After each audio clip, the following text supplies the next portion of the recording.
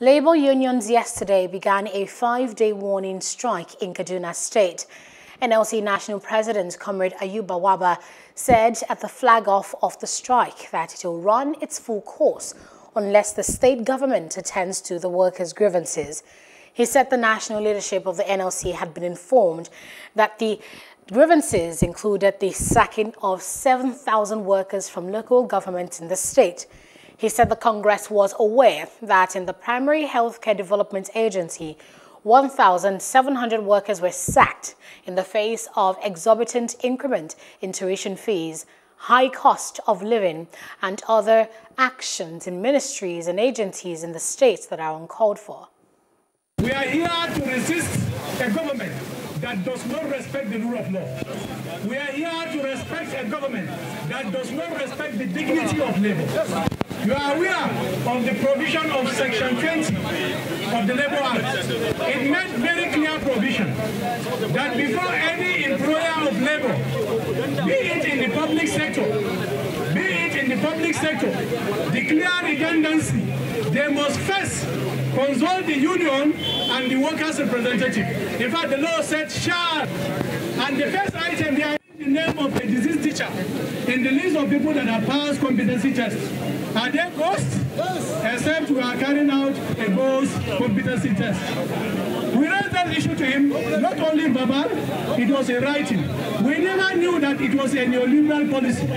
What happened is that he has seen workers, particularly primary school teachers, that are occupying higher grades, and their salary is a bit higher than the lower grade. So he compiled the list of all those teachers and now said they have failed the competency test. These are teachers that are experienced. These are teachers that have grown from the rank and file to arrive at where we are. Those are the teachers that were sacked. And then he replaced them with newly employed teachers that were on lower grade level, mostly on level 7, 8, and 9. And he put them on a fixed salary. As I speak to you, after 2 years, they are still temporary staff. Is that a decent work? No. Is that what the law said? No. In 2017, he sacked 5,000 workers, local government workers. Recently, as of last week, he has sacked 2,441. When you add it up, El-Rufai has sacked 7,441 local government workers without any remuneration, without their severance package, either as their gratuity or any amount of money paid to them.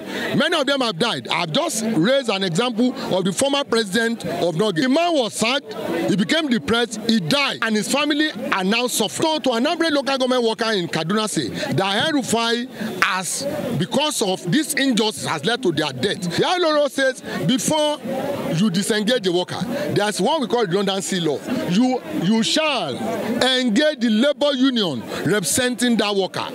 El-Rufai acted in breach of this ILO convention, in breach of Trade Union Amendment Act of Nigeria 2006. He has acted against fundamental human rights, which is the charter under ILO and United Nations, and he has acted in defiance of the favor he received from God Almighty. We are here to also address our readiness concerning the tuition fee increment in the entire Kaduna State institutions. 500% increment. This is an exploitation in which we are not going to accept it. Initially, the money we are paying, 24,000 naira for indigent, 36,000 naira for non-indigent. Some of our students are unable to pay that particular money. And now you have increased the money to 170, 200, and 300. We don't want that increment.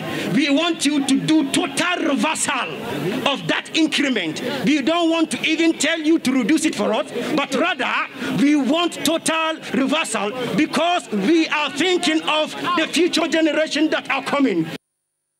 Hello, hope you enjoyed the news. Please do subscribe to our YouTube channel and don't forget to hit the notification button so you get notified about fresh news updates.